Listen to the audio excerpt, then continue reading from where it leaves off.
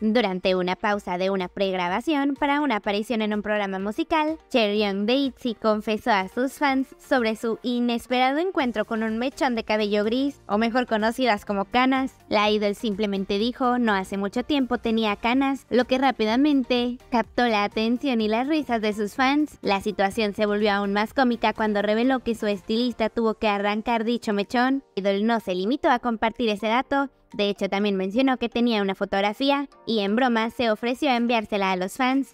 나는 얼마 전에 새치가 헤어 선생님이 흰머리 뽑아야 그래서 스토리 사진 진짜 나 목걸이 보내려고 찍었어. 안 아파.